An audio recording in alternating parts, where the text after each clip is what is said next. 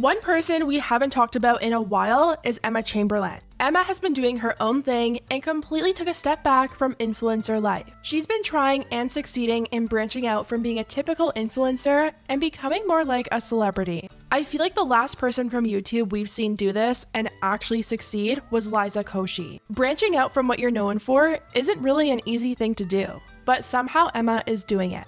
Lately, she's been getting so many amazing opportunities, and it's so clear her focus isn't on YouTube anymore. One of Emma's main ventures is her widely successful coffee brand, Chamberlain Coffee. She recently launched a new line of her coffee drinks, and for the first time ever, people aren't loving them and they're getting a ton of backlash. It's a mess, so let's get into it.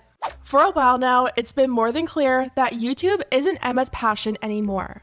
She only posts every few months, and she only films when she feels like it's meaningful or eventful. Many of Emma's recent vlogs involve her traveling, which is very different from the type of content she used to do. Emma was always known for her more mundane, everyday life type of vlogs, but she's been over that. She recently opened up to Mashable about stepping out of that life and the challenges she faced. They asked her, "A lot of your day-to-day involves being tapped into culture. That's part of my job too, and it can be really hard to do. How do you stay tapped in?" And Emma responded, "It's so interesting because, if anything, I've sort of stepped back a lot from consuming content for my own mental stability. It's getting harder and harder for me to have a healthy balance with my consumption of the internet, which I think is why it's been so hard for me to figure out how I can post and keep healthy boundaries. It's tough. We know now that social media is a beautiful thing that can also be incredibly damaging. And I have not cracked the code on how to have the perfect balance. And so for me,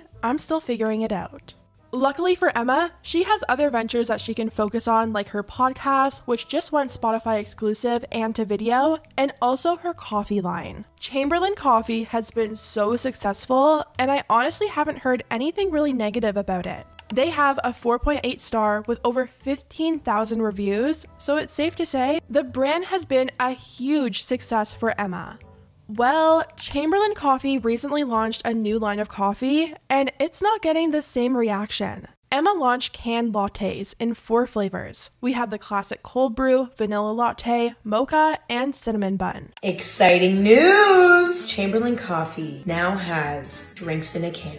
I am so excited about these. I don't even know where to start. I created these with my own personal coffee recipe in mind. We spent so much time getting the flavor as close to what I drink on a daily basis as possible. They're made with almond and coconut milk, and they're sweetened with date syrup. They're vegan, they're gluten-free, and they only have 1 gram of sugar, and they're delicious. It's convenient, yet still incredibly high quality. They're perfect for those mornings when you wake up and you're like, I don't have time to do the whole thing. I don't have time to do my whole coffee routine. I just want to grab something and run out the door, shake it up, and you're done. There are 4 flavors: mocha, cinnamon bun, classic cold brew latte, and vanilla. These are available at Walmart. You can go head to your local Walmart or order online. I like matching them to my outfit because there's all these cute colors, so I just choose which one matches my outfit. All the flavors are dairy-free and made with almond milk and coconut cream, and they're also being sold at Walmart. Being sold in Walmart is a huge deal. The main criticism I saw for Chamberlain Coffee has always been the shipping prices. I went on her website and put a pack of coffee in my cart, and the order was only $40 and it was gonna cost me $20 for shipping. So her landing this deal with Walmart is huge, especially when we're talking about cans here, which I'm sure would cost a ton to ship. The CEO of Chamberlain Coffee spoke to Forbes about the deal, and this is what he had to say. "Making Chamberlain Coffee accessible to customers whenever, wherever they are is always the goal, and this new product is helping us do just that," Chamberlain Coffee CEO Christopher Gallant said in a press release. "We're thrilled to have Walmart as our exclusive retail partner for launch and look forward to have this new, delicious product being available to customers conveniently nationwide." Well, it's also given more people the opportunity to go out to their closest Walmart, buy her coffee, and review it online, and so far, the reviews are horrible. People are saying their coffee is tasting like spoiled milk, it's all separated, and then they're even getting chunks in their coffee. Chamberlain Coffee posted a video promoting the new cans, and all the comments under the post are like, "I tried this, and it was gross." I opened mine and there was chunky white things floating in it. I shook it for 30 seconds to be sure I shook it well. I love Emma and Chamberlain coffee, but I was really unhappy with how mine came out. I bought one and it was like separated and chunky. So sadly I had to throw it away, but would love to try again. I love all the Chamberlain coffee products and was so excited about this exclusive at Walmart, so I went to Walmart and bought every flavor, and after refrigerating and shaking it for over 30 seconds, it had a lot of separation and wasn't what I was expecting it to be. I really had high hopes for this and was left disappointed. I tried these last week before the official announcement, and even with a long shake or even pouring it out and using a frother to mix it, it's still chunky. It's really unpleasant. It was chunky. Is it supposed to be like that? I waited and put it in the fridge longer, but still chunky. I love Emma and Chamberlain coffee, but like it genuinely tastes so bad. Like I don't know if the milk is bad or what, but it tastes so bad. I wanted to love these so bad, but 2 of my cans, the milk separated and was chunky and it was just nasty. I tried one of them, but it was chunky even after shaking it. Was it just a bad one? How do I fix it? I was so excited for these and I chilled it, shook for a long ass time after reading others' complaints, and it was still separated. I know it's plant milk and tasted spoiled. And the reviews over on TikTok aren't any better. Oh, this said shake well, and I definitely did not do that. Of course I already messed up. I think it's working. Let's try it again. Oh my god. This literally tastes expired. When the heck? So this one is cinnamon bun latte. It's vanilla latte. She's thick. In a good way though. Okay, first we're gonna try the vanilla one. Not very good. It has an awful aftertaste. It's like, yeah, the aftertaste is really bad. That is not it. Bad coffee, bad coffee. Oh, Cinnabon is not it as well. I've seen a lot of mixed reviews on this, so I'm very excited.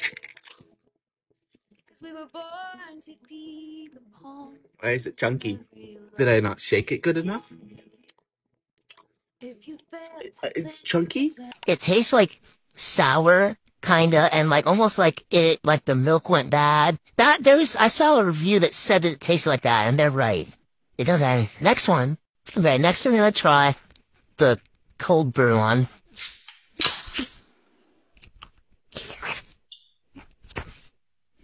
What the? They're not good. Like it's actually bad. First up, we got cinnamon bun. No, I hate cinnamon. I don't even know why I tried this. This is disgusting. It also said shake well, and I did not shake it. And look, I know canned coffee is usually pretty bad, but I'm just wondering how Emma approved this. I feel like for the most part, Emma's coffee has pretty good reviews. So seeing such a big launch, a launch that's going into a huge store like Walmart, and yet review after review is just people hating it. I mean, some of these reviews are even coming from huge Emma fans who are like, I'm sorry, I love you, but I just don't like it. If it was just a few people saying they didn't like it, then okay, maybe that's just them, but review after review is horrible. The only thing I can think of is maybe people aren't used to almond milk coffee with low sugar, because Emma talked about how she didn't want to go down that route of dairy. In an interview with Forbes, she said, "Our ingredients are also very unique, and this was something that was super important for me. We prioritize having low sugar content and using dairy-free ingredients so that these drinks could be enjoyed by as many people as possible. It's been a very dairy-heavy market thus far, and we wanted to provide a really tasty, creamy, yummy experience without the dairy and without all of the sugar. I think RTD can be fun and easy and still high quality. You don't have to sacrifice these things just because something's in a can." Now, I will say, the packaging is really cute. The price seems to be similar with other canned coffee brands, but if the taste is as bad as people are saying it is, I don't know how it passed so many people. I know the biggest complaint was about chunks in the coffee, and the packaging even says to shake well, but even the people who are shaking it and serving it cold aren't liking it. So I wonder if Emma's going to be responding to all the criticism. She had a whole booth promoting this coffee at Coachella, and I really didn't hear much of anything about it. Last year when she did the coffee ice cream, it was marketed online, tons of people were taking pictures of it and talking about it, but this year has kind of been crickets. Anyways guys, let me know what you think about everything down below. Have you tried the canned coffee yet? And if you have, what did you think? I wanted to try it too, but I don't think they ended up launching in Canada, so please let me know all the tea, tell me what you think, and I'll see you next time.